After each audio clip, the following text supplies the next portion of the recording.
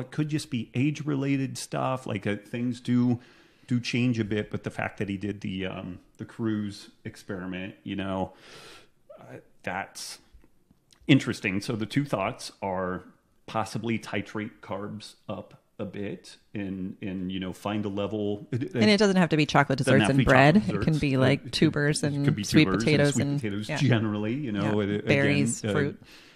So you could tinker with that, and also just really making sure that electrolytes are on point could also address this.